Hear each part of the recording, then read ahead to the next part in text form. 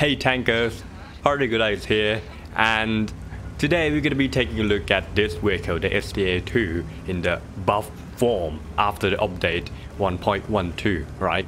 So the update 1.12 Wargaming buff 4 of the premium tank, which is the American Super Pershing, the American medium tank, the STG Guard, the Soviet medium tank, the T-34-3, the Chinese medium tank, and this vehicle, the Japanese medium tank, the STA-2, right? So what did they change about this tank?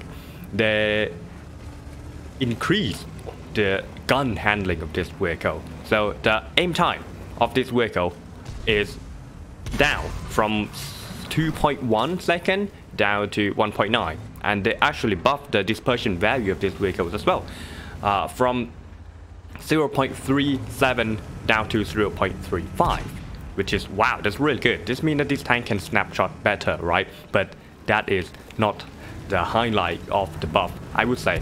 The highlight of the buff is the view range. They increase the view range of this tank from 380 base view range up to 400. Yes, 20 meters more view range. So what did that give us? What changed, right? What changed? Increase 20 meters? Then what? What's it gonna give? Are you gonna spot better?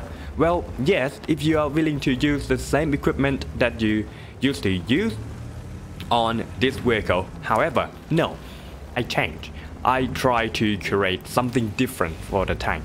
So now I use the turbocharger on this tank.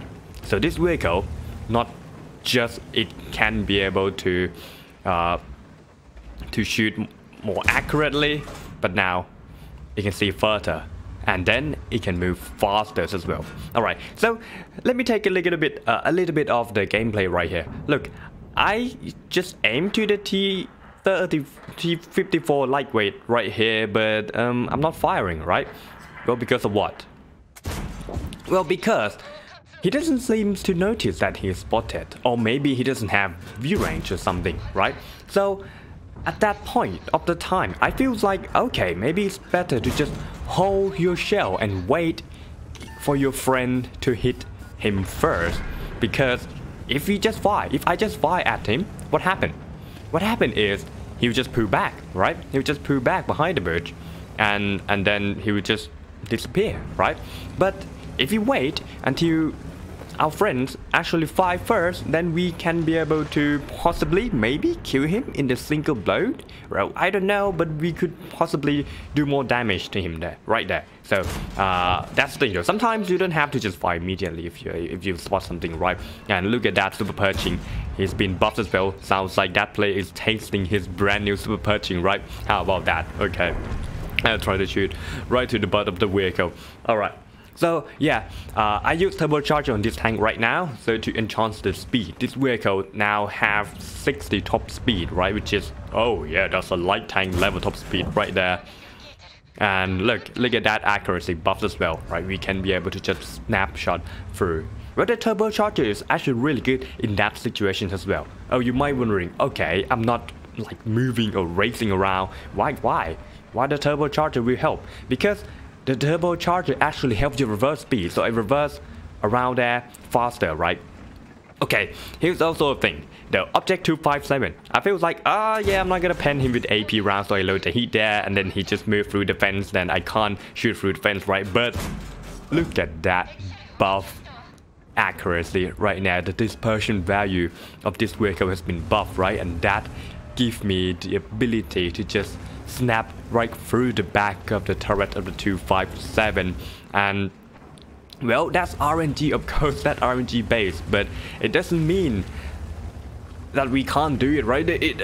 Of course, that you are more likely going to hit that shells, right? So of course, that's a really nice buff there. It's really nice buff, right?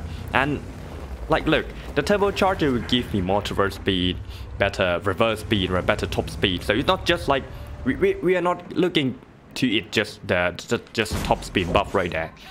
The ability for me to just use this exact position to just move left, right, and center, move around here, is it's really important, right? We pull back behind the bush 3 km/h faster. That's really nice.